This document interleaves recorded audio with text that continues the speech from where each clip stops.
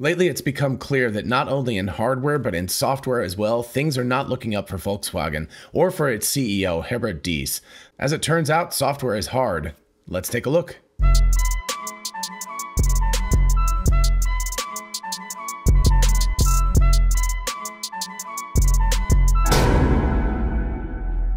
And for those of you interested in investing, check out WeBull, an amazing platform for buying and selling stocks, and now cryptocurrencies like Bitcoin, Dogecoin, and others. Open an account and get a free stock valued at up to $200, and fund your account and get another free stock valued at up to $1,600. Check out the link in the description and help the channel at the same time. Hey y'all, it's Dr. Know-It-All. So I want to talk about two different articles that came out on the 7th of June, so just a few days ago. I know I've been delayed. There's been a lot of other topics that have come up recently that have gotten in the way of that. But anyway, I really wanted to do this episode. First, however, I want to talk really briefly about the fact that Tesla is now delivering Austin-made Model Ys, and it's possible that they might only have 50 kilowatt-hour battery packs and still be getting around 270, 280 miles of range. So that's very impressive if that's the case. The reason why people think this is because the model number is 50D, and the older models, the Model S's that were like the 85D and the 100D and stuff, were the kilowatt hours of the battery pack. So if that holds true, the 50D actually only has 50 kilowatt hours of batteries, and if they're getting that kind of range, close to 300 miles out of 50 kilowatt hours of battery pack, that is really remarkable. And that would mean that the 4680s are not only going to be kind of a replacement for the current 2170s, but are going to be substantially better. So all of that is really, really fascinating news.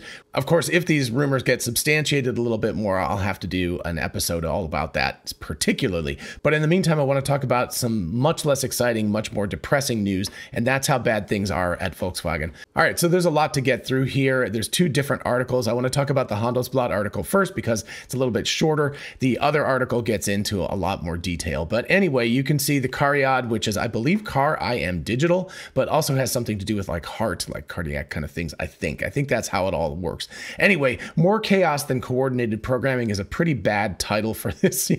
Doesn't bode well for Volkswagen's software efforts if they've got more chaos than coordinated programming. If you don't know, there's somewhere around 5,000 people on this project. That is a remarkably large number of people to be working on a software project. Obviously, all of those are not going to be engineers working on it, which again, according to Elon Musk, would be a problem in its own right. But 5,000 people it's kind of like herding cats. Very difficult to keep control of all of that. All right, so let's read about what's going on. So currently, most Volkswagen cars run with software version E1.1. Thousands of developers have been working on version E2.0 since 2020, which should allow the automated driving by 2025. Many programmers were borrowed from the subsidiaries Audi and Porsche in order to bring as much impact as possible to the project. But 5 years is a long time in a group that is in competition with the constantly innovative US manufacturer Tesla. So it's interesting that even just a couple of years ago, people were poo-pooing Tesla and saying that they weren't worth, anything software or hardware wise. And now they are the competition. Now they're the big fish in the pond. Anyway, continuing on, it becomes obvious that the really big problem at first is going to be the luxury brands, Porsche and Audi, that are part of the Volkswagen group. And that's because these vehicles are going to be manufactured and put on the roads before a lot of the more mass market VW cars. So as it says, both Porsche and Audi are waiting for the new software from CARIAD, and this is where a really big problem starts to occur. According to the group, Audi boss Markus Duesmann and Porsche leader Oliver Blume were not satisfied with the schedule. They did not consider the current E1.1 software to be competitive with Tesla, but they did not want to wait until 2025 either. Blume and Duesmann therefore insisted on an intermediate level called E1.2. It was supposed to be finished by the end of 2021, but it wasn't. And next we see what happens when there's a scramble for resources. Instead, a scramble for resources began. CARIAD developers working on E2.0 were pulled for the E1.2 release. Audi and Porsche are now hoping that the interim version will be ready in 2024, 3 years behind schedule. The catch is that there now are no developers for software version E2.0. So here we see the problem. We have people who are like, oh, we're dissatisfied with waiting until the real version of the software comes out. Make us an interim version. Well, it turns out this interim version has turned into an entire version on its own. And thus, VW has now taken all of the resources it was supposed to be putting into this completely new version of software and put it into this weird hybrid interim version instead. That is not a recipe for success. And now continuing on, insiders report this is just the beginning of the problems. Not only did Audi, Porsche, and VW compete for programmers, there aren't even any synergies between the two software versions.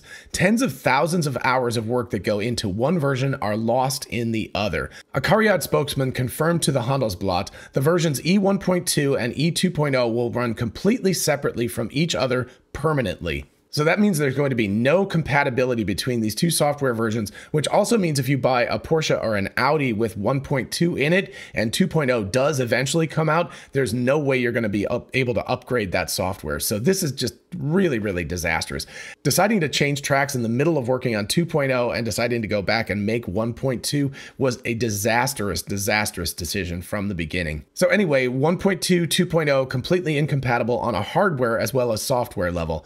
Insiders report that the E1.2 version for luxury brands Audi and Porsche will be ready earlier, but is inferior to the E2.0 version for Volkswagen customers. For example, fully automated driving on the freeway is not possible with E1.2. Holy crap. The infotainment functions are also limited compared to the E2.0 version. Will the buyers of a Porsche Macan or Audi e-tron accept the fact that the software quality is inferior to that of the drivers of a future mass-market VW model? Many in the group are already throwing up their hands over their heads because of the misery that has been laid out for years to come. So a slightly awkward English translation from the German, but you get the basic idea. So essentially we've got luxury brand vehicles that are going to get a kind of intermediate, weird hybrid, stepchild of a piece of software that's not going to be able to do autonomous driving when it comes out, which is insanity. And then it's going to be inferior to Volkswagen vehicles that are produced hopefully within the next year or two after that with the version 2.0 software. So this was just a complete disaster from the get-go, obviously. And then we get to the ultimatum, which is that Diess versus Duismann, there's a dispute over the software, obviously. It alarms the supervisory board and they've set an ultimatum for July. So as this article said, this has been so bad for so long that Diess directly took over responsibility for the software at the beginning of 2022. So as you can see here, they put in 6 billion euros on this project, but it's mainly producing trouble rather than software at this point. Not a good sign. After a recap of the Handelsblatt article, it says, at the beginning of the year, Volkswagen CEO Herbert Diess took over responsibility from CARIAD from Audi CEO Markus Duismann. Today, both blame each other for the problems. Porsche CEO Oliver Blume is also upset as the controversial software does not fit into the success story for the sports car manufacturer's planned IPO. Now the supervisory board is intervening. According to Handelsblatt reports, Diess has 3 weeks to present possible solutions. Group sales at the VW Group will soon have to explain to customers that new flagship models like the electric Porsche Macan and Audi's Artemis E-Sedan could be delayed by up to 2 years because of the CARIAD mess. At the same time, US competitor Tesla is pulling away with more and more new innovations. So that's kind of it in a nutshell, right? Not only is Volkswagen falling behind, but Tesla is pulling ahead in terms of software as well as hardware developments. And they don't really mention this in this article, but so are Chinese auto manufacturers. Chinese manufacturers like BYD and others are producing really, really compelling hardware and software in their vehicles. And Volkswagen is losing a huge amount of share in China already. But when these cars start to be exported to the rest of the world, VW could lose massive market share globally to Chinese brands as well as to Tesla. So this is really, really critical. I mean, it's kind of interesting that CARIAD sounds like a heart, but it also sounds like they're on life support at this point. Not a good situation for the VW Group to be in overall. We get a really interesting quote from Diess down below. He says, in the past, we supplied our suppliers with the programs and then didn't intervene. They ran for 10 or 15 years. That means on the vehicle. So they would have a decade or a decade and a half that the same software would run on the vehicles. Today, he said, the software has to be adapted on an ongoing basis to the vehicle model, to the customer, to the environment. Constant updating, like with a smartphone, Diess explained. Software is simply part of the product today. You can't delegate it. So it's pretty fascinating to think about the fact that we're moving from a very, very old school software idea, almost like, doing spacecraft or something. You just design these things to be hardened and to be perfect, and you spend a ton of money, and then you amortize the cost of developing that software over a decade plus. That's not the way things work anymore. Now, and Tesla has been very much in the lead about this. And then you can also see Chinese companies doing the same thing, like I said, this very, very agile software development to go along with agile hardware development allows the software to be updated constantly, every few weeks or months or something, rather than running in the car for a decade plus. So you have to make the software cheap to develop, cheap to upgrade, and cheap to deploy. All of these things are very, very, counter to the way all of legacy automobiles have been manufactured up to this point. Continuing on, however, the software subsidiary, which was launched with billions of euros, again about 6 billion euros, suffers from several birth defects. That's their language, not mine. Its developers are working in parallel on 3 software solutions, one of which is not compatible with the other 2. A look into VW's future signals duplicate structures, duplicate work, and billions in additional costs. All of this stuff is things you can't do. You've got to make software agile. You've got to make it quick. You've got to make it inexpensive, relatively speaking, to make changes to and to upgrade. You just can't do this kind of thing and expect to survive in today's world. Continuing on, quote, actually the group's board members, Diess, Duismann, and Blume should sit down in a room together and all be held jointly responsible, a CARIAD insider tells Handelsblatt. All 3 have a share in the current situation. And this is an interesting sentence. The failed software rollout, they say, is a problem, but even more a symptom. It means, it's the whole structure of VW is broken, and this is just a symptom of that. So, it's like when you see something presenting physically in a disease, oftentimes the underlying cause of the problem is something much deeper and much more profound. And here you can see the deeper root causes, right? In December of 2021, VW's supervisory board decided to increase the size of the board from 8 to 12 members.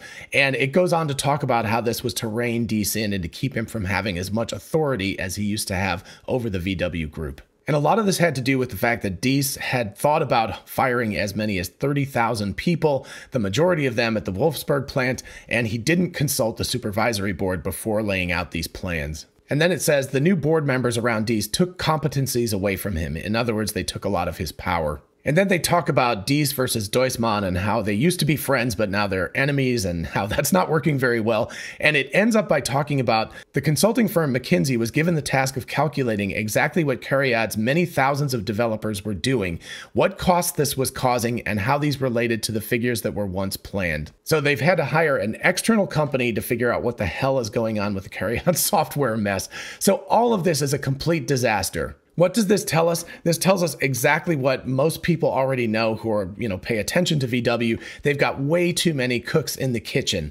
They've got a bunch of different bosses and this board and the labor groups and, Porsche and Audi and these other companies are kind of quasi-independent.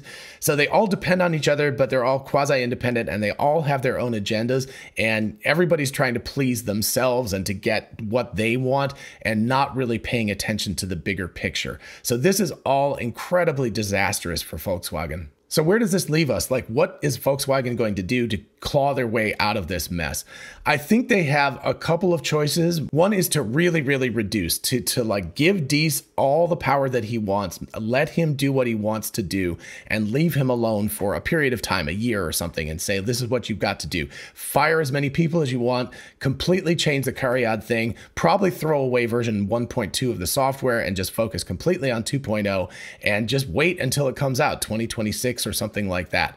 They'll probably be very, very behind by that point, but at least that would give them a chance to catch up and create a modern software package. Will they have the guts to do this? Absolutely not.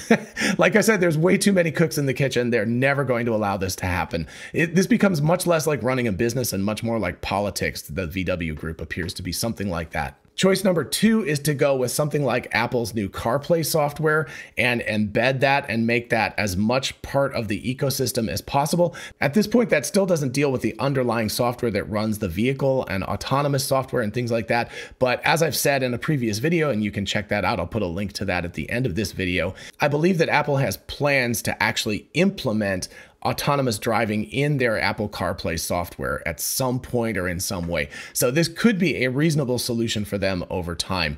Will they accept this? More than likely not, because what that means is Porsche and Audi, which are luxury brands, would have the same software. It would look just about exactly the same as mass market VW cars, and they're probably not going to be happy about that, so they won't allow that to happen. And option number 3, very sadly, is that Volkswagen goes out of business.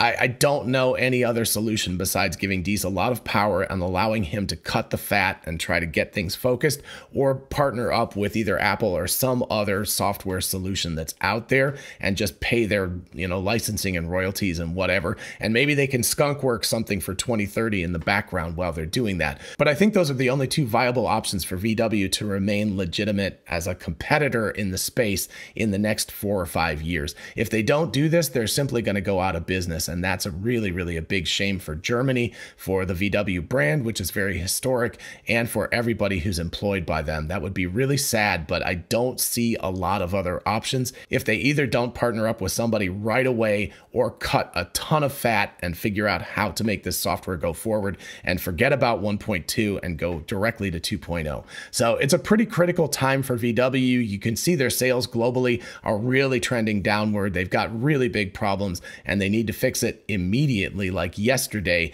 But the problem is, I don't think that they have the kind of focus and they don't have a team that's all pointing in the same direction. So I don't see it happening. And I see VW becoming less and less relevant over the next half of a decade or so. And that's really sad. I really wish them all the success in the world, but I don't see it happening with this software problems that they have. All right, I hope you enjoyed this episode and found it fun and interesting and thought-provoking, maybe a little bit depressing. If you did enjoy it, please do like it so other people can find it, and of course consider subscribing for more of this kind of content. As always, a huge shout out to my patrons on Patreon. Thank you all so much. You guys sent me these articles, so it was thanks to you that I even knew about a lot of these details. So thank you so much. And of course, if you want to join the team, check out the link in the description. And if you're interested in a whole bunch of really cool merch, check out our merch store. Link is in the description. We have TeslaBot t-shirts, the Tesla meme t-shirt, Success is a Possible Outcome, 4680 battery cells. All of that stuff is on t-shirts, mugs, tumblers, and on. So check it out.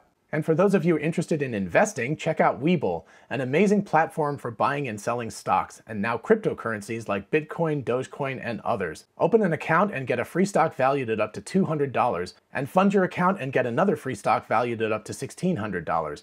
Check out the link in the description and help the channel at the same time. Thank you. And finally, don't forget, we are both Tesla and Amazon affiliates. If you look in the description, you can see how going shopping for a solar roof, a Powerwall, or anything on Amazon helps out the channel. In the meantime, I'll see you in the next one. Bye-bye.